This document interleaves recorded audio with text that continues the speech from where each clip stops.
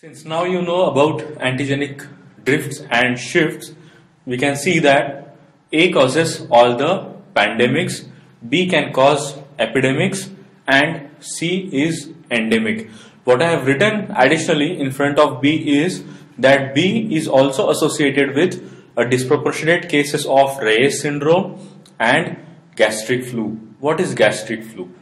Gastric flu is the presence of gastric symptoms. So out of all these three, A, B and C, B can cause gastric symptoms and therefore it has been named as a virus causing gastric flu, something different, so you should know. And Reyes syndrome. Reyes syndrome is the acute encephalopathy plus the fatty degeneration of the liver. So that is Reyes syndrome. If a patient of influenza again takes aspirin, he may have a Reyes syndrome wherein he has coma, convulsions and such encephalopathy kinds of presentation, plus he has a fatty liver. So that is Reyes syndrome, which is also associated with B. Currently circulating viruses, there's no shortcut here unfortunately. What we'll have to do is that we'll have to remember this and at least the important ones. Currently we have circulating H1N1, we have N3N2, we have B, and we have this newly discovered H5N1. Out of all these, I am sure you remember H5N1 because this is fairly new and this made global highlights very recently. As far as H1N1 is concerned, the latest epidemic of influenza that we have, or rather the pandemic of influenza that we have, is of the A variety. So H1N1 is the latest virus which has caused the global pandemic. The latest pandemic is because of H1N1, so a definitive should know. And you can see that the pandemic started in 2009 and it started off in Mexico. Sometimes this may also be asked. The pandemic started in Mexico. It was H1N1. What is the most recent virus? You have H5N1. So these are two different things. Most recently discovered is H5N1. Pandemic most recent is H1N1. Source. Source, you have reservoirs in animals and birds, cases and subclinical secretions, all sorts of things, animals, birds, human beings. You have all these viruses dispersed everywhere in nature and therefore we saw that they mate with each other and form new beings. So source is very diverse for influenza. Infectivity, you have secretions in nasopharynx which are infectious, and I have boldened there 2 days prior to the onset to 2 days after the onset of the disease. That is the period of infectivity. Features. So what are the features of influenza? You have sudden onset because of short incubation period. You have a large subclinical portion, high susceptible population, short immunity and absence of cross immunity. So basically a very congenial atmosphere for disease outburst. Because of all these things, because of all these features, the disease simply bursts out because there is no immunity and the disease spreads very fast. You have chills, malaise, fever, muscular pain and cough. Nothing really special there. These are all normal symptoms of many viral conditions. Demography, again, nobody is spared, but you have a specific high risk group. What are the high risk groups? Above 65 years of age, children below 1.5 years of age, patients of diabetes mellitus, patients of coronary heart disease, renal disease and respiratory disease. All of them would be high risk groups for influenza. Immunity is subtype specific and there is immunity against these two antigens that we discussed on the very first slide. Remember them? You had hemagglutinin antibody and neuraminidase antibody. So those two were antigens on the first slide and now we are talking about their respective antibodies. Hemagglutinin antibody resists the initiation of infection and neuraminidase prevents the severity and the transmission of the disease. So what is happening here is that they are attacking two different modes of disease spread. One is stopping initiation and the other one is stopping the spread. Transmission, we saw already that it is transmitted through droplet nuclei and droplet infection. Sneezing, coughing, talking, all these are common modes of transmission. Incubation period is 18 to 72 hours. And clinical features, you have inflammation and necrosis of the superficial epithelium, cough and fever. What are the complications?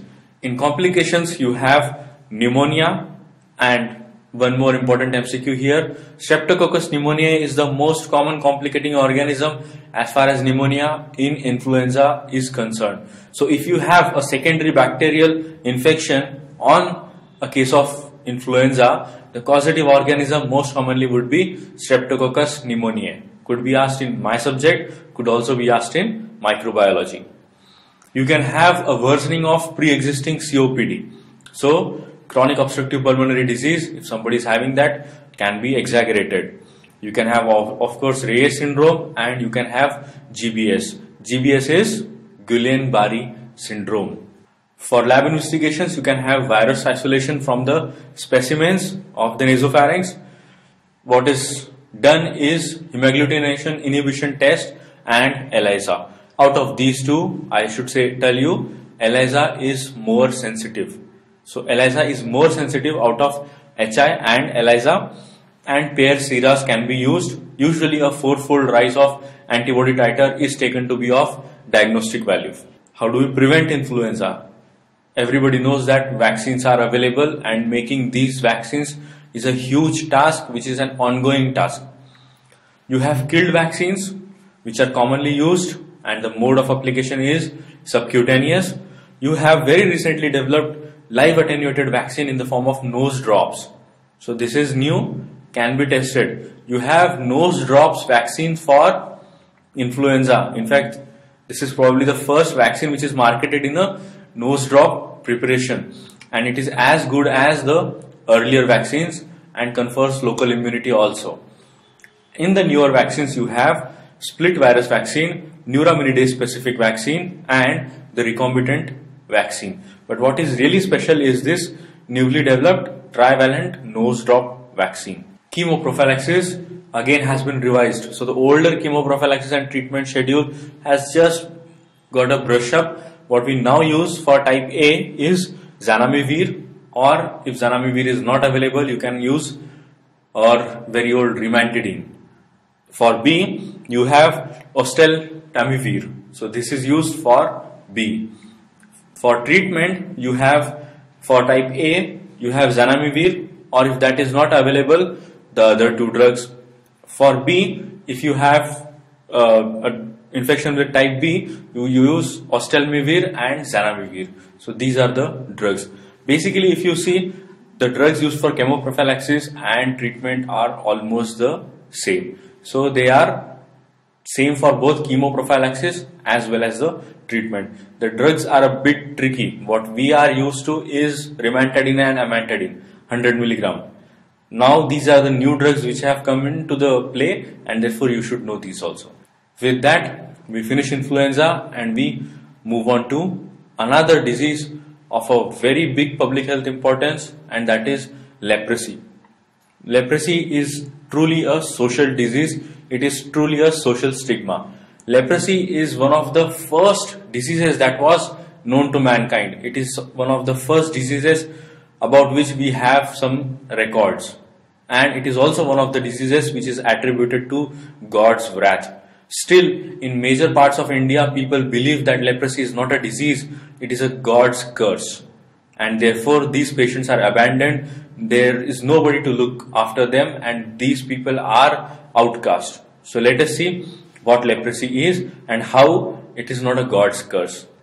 The cardinal features of leprosy: highly testable. You have hypopigmented patches, you have thickened nerves, you have loss of sensation in the area of the nerve, and you have presence of acid-fast bacilli in the smears. These are cardinal features of leprosy: hypopigmented patches, loss of sensation, thickened nerves, and lastly presence of acid-fast bacilli. Let me remind you here, Mycobacterium leprosy is the brother of Mycobacterium tuberculosis. So Mycobacteria, the family is same. They are both Mycobacteria. They share a lot of properties. In fact, if you have been suffering from tuberculosis, you will have a positive lepromin test. They have a lot of antigens which are common. both being mycobacteria, would be rich in mycolic acid. So they have a lot of things in common. Agent factor, we have Mycobacterium leprae, which is acid fast like Mycobacterium tuberculosis. You can see characteristics clumps or bundles called as globi. And if you remember your microbiology, this looks like a pack of cigarettes if you look at it head on. So if you look at the pack of cigarettes like this, the stack that you see, the globi looks like that in the microscopy slide. And they have affinity to Schwann cells. This explains why they attack nerves. Schwann cells. What are Schwann cells? These are cells which provide insulation to your axons, your nerves. So these are the cells which provide insulation and therefore help in conduction. Remember your physiology? So Schwann cells, Mycobacterium leprae is attracted towards Schwann cells, disrupts these cells, disrupts conduction and therefore causes neurological problems. They remain dormant in many sites and cause relapse. Again, have you heard this somewhere? Tuberculosis remains dormant, leprosy also remains dormant and can cause relapse. Bacterial load is of course highest in lepromatous cases and is the least or it is absent in tuberculoid cases. Now what is this lepromatous and tuberculoid? We'll be seeing that in great detail, but let me tell you just now, lepromatous is the bottom line for leprosy. Worst case scenario as far as leprosy is concerned. Tuberculoid is the best case scenario for leprosy. So tuberculoid leprosy is the best of leprosy and lepromatous is the worst of leprosy. So these are the spectrums of leprosy.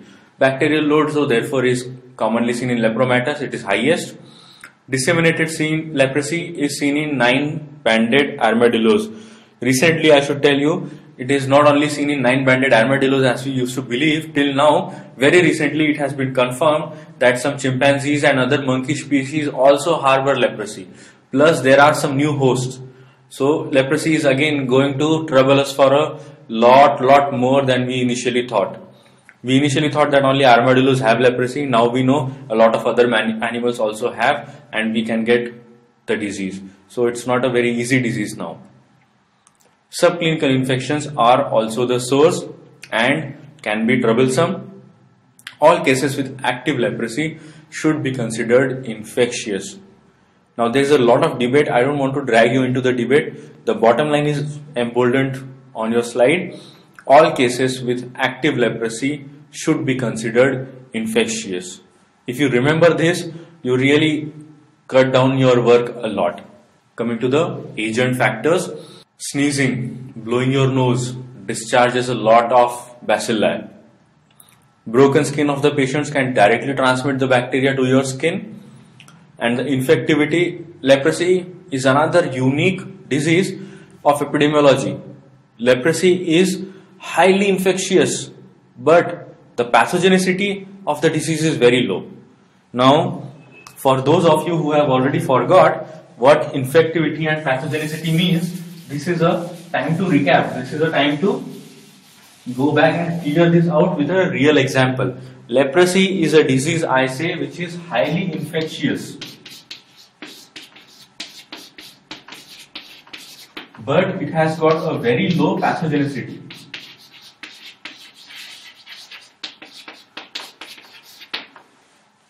Which automatically means that leprosy spreads very fast. Good, leprosy spreads very fast, but it cannot cause disease. It cannot cause disease, and there is a difference. There is a difference between infection and disease, and this is what leprosy is a very good example of that criteria. Leprosy spreads very fast, okay, but it cannot cause disease. So, leprosy is highly infectious, but the pathogenicity is less. Okay, and what would be the virulence then? There was a third factor we discussed, virulence. What would be the virulence? Common sense tells me if the pathogenicity is less, obviously the virulence should be very less. So, how can a disease which has got low pathogenicity be virulent? It has got to be first pathogenic and then virulent. So, leprosy is highly infectious, low pathogenicity and almost no virulence or a very low virulence. Treatment with dapsone and rifampicin is done. What you need to take home is that in 3 weeks, if you treat with rifampicin, the patient becomes non-infectious. Very high yield. Can be tested, will be tested. Treatment with rifampicin for a patient of leprosy will make the patient non-infectious within 3 weeks. Otherwise, the patient is infectious for a very long time. Rifampicin is a magic drug as far as leprosy is concerned, and infectiousness would drop to almost 0 in 3 weeks. Host factors, it is highly infectious, especially in the group of 10 to 20. If child population has infection, it shows that the infection is active and spreading. Why am I telling you this? Because this is used as an indicator for programmatic success. So we measure the success or failure of our current status by this. If the children of the society are getting affected, we know that the infection is a big problem. It is very much alive and kicking, and it is spreading. It is obviously higher in males because males go out, have more contact with other people, and environmental factors support it. Mycobacterium leprae is one of those notorious bacteria which can live outside the human body for a very long time. Moist soil is a very good place for the Mycobacterium leprae to live, and therefore it can sustain outside the human body also for extended periods of time. It is again transmitted by droplet nuclei or direct skin contact, as we already saw. Indirect contact and formites is unfortunately also possible. As I said, the bacteria is present in the soil. Formites can harbor it. It is heavily present in the nasal discharges of lepromatous patient and also on the skin ulcers that they have. So bacterial load is not a concern. It is rampant everywhere, and therefore modes of transmission are also plenty, as you can see. Incubation period. Please wake up.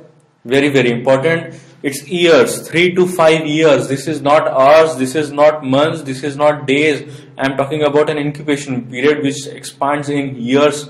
The incubation period of leprosy is 3 to 5 years. That means 3 to 5 years ago you came in contact with a lepromatous patient, and now you have got signs of leprosy. So it is a very long incubation period. It may be even more for lepromatous patients. And the incubation period is successively short for tuberculoid patients. Coming to, as I promised you, we'll look at what lepromatous and tuberculoid and stuff like that are. You have right now on your screens the classification of leprosy. You have two types, the Indian classification and the Madrid classification. These are the two most commonly used classifications, and I have boldened here pure neuritic type because that is the only difference between these two. Otherwise, both have intermediate, tuberculoid, borderline, lepromatous, and this is a specialty of the Indian classification, pure neuritic type. Now, what is this pure neuritic? Pure neuritic type of leprosy is a type of leprosy wherein only a single nerve involvement is present. There is no other clinical feature. A single nerve is thickened and no problem otherwise. That is a pure neuritic type of leprosy. This is only included in the Indian classification. As I already told you, tuberculoid is the so-called best type of leprosy and lepromatous is the worst type of leprosy. Coming to the WHO classification, WHO classifies leprosy as paucibacillary and multibacillary. The differentiation is right now on your slides. What is important is that the bacterial index is less than 2 in paucibacillary and there are 5 or less lesions in paucibacillary, and the reverse is true in multibacillary. Now this BI or bacteriological index is a new entity. Diagnosis, you have clinical examination, of course you have bacteriological examination, you have foot pad culture and histamine test, not very frequently used. You can have a biopsy, and there are some new immunological tests that have come into play right now. You have the lepromin test, the old one, and the humoral responses test, which are the fairly new one. Coming to the bacteriological index or the bacterial index that I was telling you. You have this classification. Those of you who can afford to remember this may remember this. Those of you who cannot afford to remember this could forget this, because I know that in the examination you have got a lot of things to remember. I cannot ask you to remember the whole of community medicine, and therefore I say those of you who can, it's good. those of you who really think that it is pretty confusing, you can leave it off.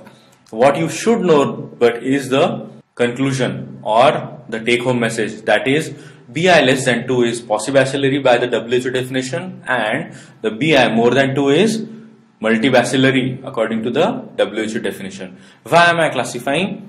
Again, for treatment.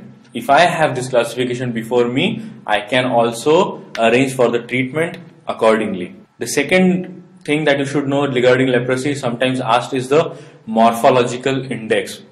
There is a debate on this. Let us not go there, but you should know what a morphological index is. Morphological index basically tells you the number of viable living bacteria amongst the whole group.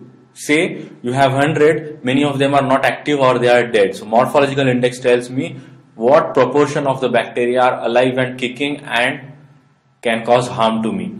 So percentage of solid staining bacteria in a smear is morphological index. What I do is that I add the morphological index for individual slides and I divide it by the number of slides. So basically I take an average and I get my morphological index. The criteria for morphological index to be counted into morphological index is the bacteria must be uniform staining, it must have parallel sides, it must have rounded edges, and the length should be at least 5 times that of breadth. If you see this compositely, it is not very difficult to have a long, slender, uniformly staining bacteria with rounded edges. So that is how it should be. So you have, if that is there, that it is counted into a morphological index. Coming to Lepromin test. Lepromin test was a very important test, is not very important right now, but the implications are very important. At the outset, let me tell you, Lepromin test is not a diagnostic test. The most common mistake all of us make and will continue to make is the Lepromin test is not a diagnostic test for leprosy. It does a lot of things, but it does not diagnose leprosy. For that matter, a person who comes from a country where leprosy is not existent, an alien maybe who comes tomorrow to planet Earth and he is new to planet Earth, may have a positive Lepromin test. Lepromin test does a lot of things, but it does not tell you whether the person is infected with leprosy. You have two kinds of reaction in Lepromin test. The first one is an early reaction, which is the Fernandez reaction, and the second one is the Mitsuda reaction.